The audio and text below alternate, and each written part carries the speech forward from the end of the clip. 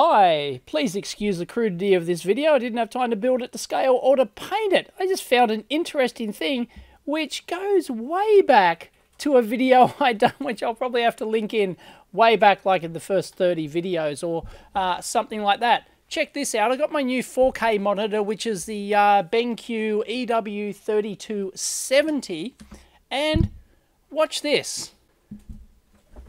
There we go. Did it. It's switched off and switched back on when I get up off my chair. Hang on, I'll do it again.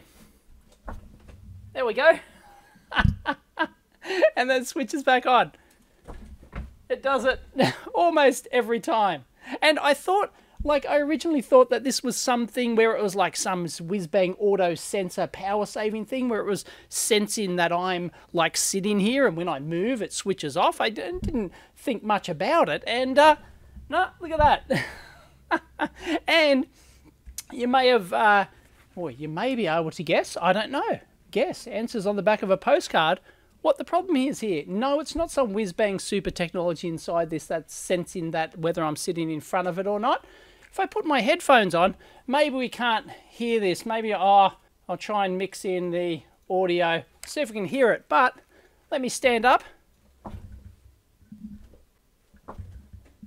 I'm not sure if that'll come through or not because it depends on the system, but I can hear a little click, click, click in here when I stand up, and that's due to the static discharge of me standing up from the chair. Like if I stand up slowly, it's going to make a fool of it, but I can feel I'm wearing kind of a little bit, not stretched denim, but you know, kind of like a little bit stretchy jeans. They are a bit staticky, and I can actually feel the static build up when I stand up on here. So when I stand up off the chair, it causes that impulse. And I've got a very interesting story back in that old video about how this caused a really troublesome bug back in the day in the lab at a company that I was working at, and finally figured out that getting off the chair was the problem, and generating static, and that was upsetting my long-term experiment or whatever it was. Anyway, that's the problem. So this monitor is, I've got another BENQ monitor here, which is a 24-inch one, exactly like, they're not exactly the same model, but near enough. And it doesn't do it at all. So there's some sort of static impulse, which is obviously getting into the, you know, the audio system somehow. I'm not sure how it's getting in, so that's why you may or may not hear that click. But there you go. It's interesting. I don't know the path that it's getting in. Is it via like the HDMI cable, like the shield on the HDMI cable is the electric field that I'm generating, actually inducing some voltage in there, which is sort of like, you know, tripping this thing up and causing it to reset like that. But anyway, thought I'd show you that. It's really interesting. And just to show you the difference here, I'm actually now sitting on a cardboard, a 121 GW box, and let's give it a go. There you go. Doesn't cause the problem because the fabric on the chair combined with my jeans, and probably, you know, it probably has like one nylon thread for every other thread just to make it a little bit stretchier, is causing that static.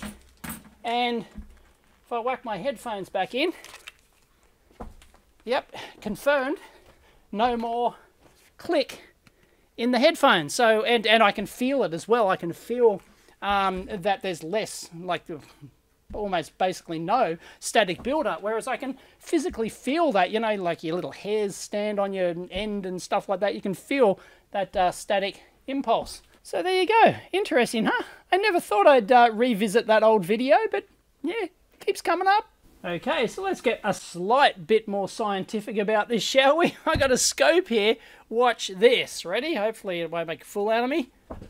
Ta-da! There's our impulse. Let me do it again. I want the damn screen to go off. Ah, come on. Ta-da!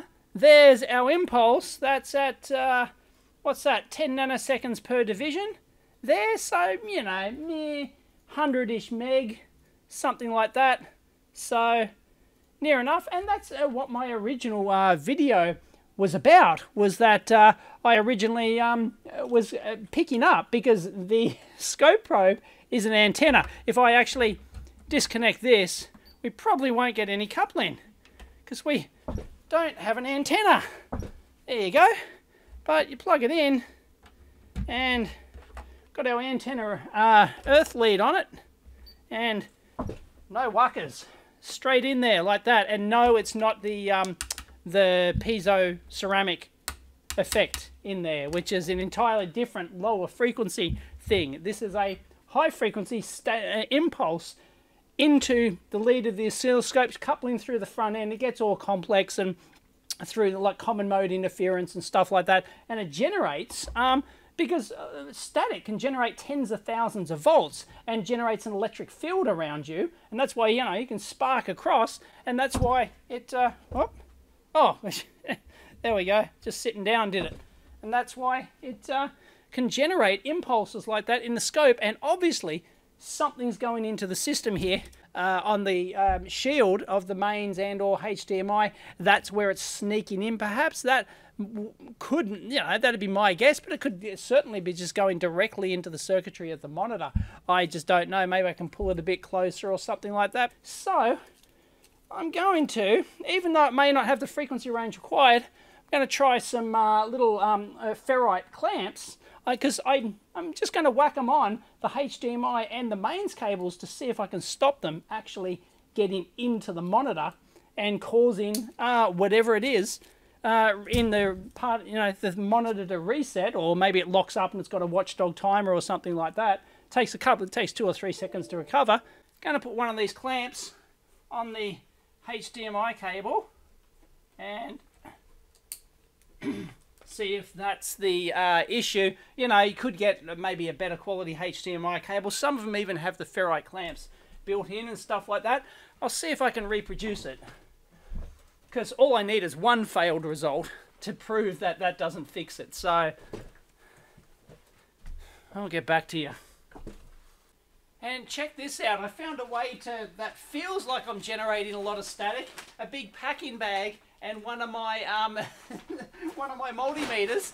I put that in and out. Wow, I can feel the hairs on the back of my arm, but I can't do anything. So I can't trigger that.